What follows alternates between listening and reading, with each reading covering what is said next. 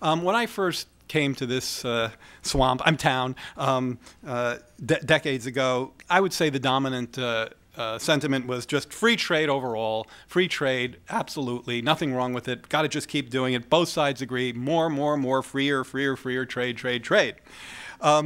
The 1980s came along, and we actually, for the first time in decades, started to see considerably larger trade deficits. In '79, imports and exports were pretty much comparable. Trade had been roughly balanced as a share of GDP. And the number of jobs created, again, this is using EPI's data from SWA, the number of jobs created by exports and lost to imports were actually about equal, which is kind of what you'd expect given balanced trade. Although, as I said, there are different propensities for capital and labor, with our export industries being more capital intensive and our import competing industry being more labor intensive. Ergo, even balanced trade can affect the composition of jobs.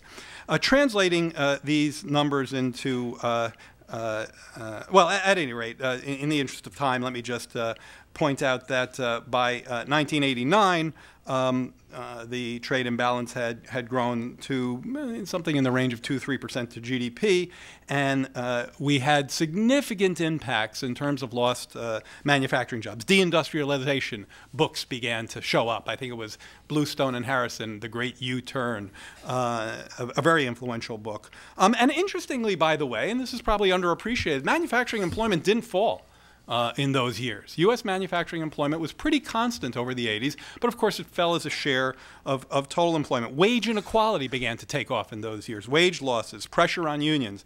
So there began to be a significant debate on trade, which kind of reached a bit of a, I don't know, you say a high point or a low point with the NAFTA fight.